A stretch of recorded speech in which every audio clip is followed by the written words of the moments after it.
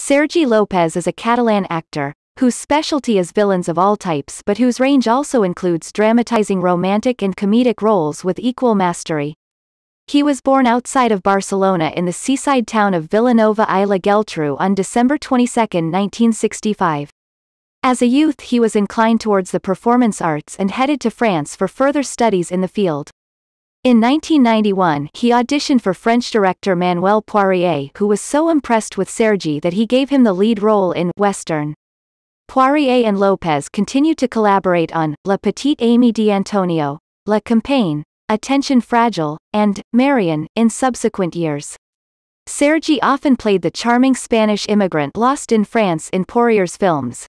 Sergi's career was actually cemented in France that catapulted him to public recognition, while Spain was still relatively oblivious to her talented son until 1997.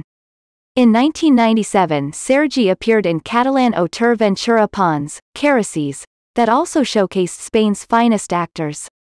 He spoke Catalan in the role. After Caracis, Sergi appeared in Spanish cinema more frequently, such as in Entre las Piernas, with Spanish megastars Javier Bardem and Victoria Abril, and in Lisboa, with Spanish legend Carmen Mora. Sergi was then offered plum roles both in France and Spain and split time traveling back and forth between his adopted nation and native motherland. In 2001 he won the César for his role in Dominique Mal's Harry, un ami qui vous veut du bien. This role came to define his mastery on villainous roles, which continued in Solo Mia, with Paz Vega as his battered wife, Stephen Frears' Dirty Pretty Things, with Chiwetel Ejiofor and Audrey Tautou as his scared pawns, and Guillermo del Toro's El Laberinto del Fauno, with post-civil Spain as playground for his Vidal's sadism. However, not all is dark villainy in Sergi's most recognized and praised thespian filmography. Sergi also displayed his comedic talents in Hombre Felices and Janice et John.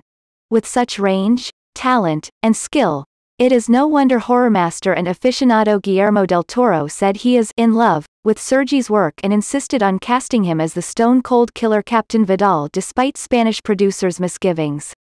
Let us hope that, despite wider international exposure, Sergi continues to retain his unique avant-gardeness and participate only in projects that do his talent justice.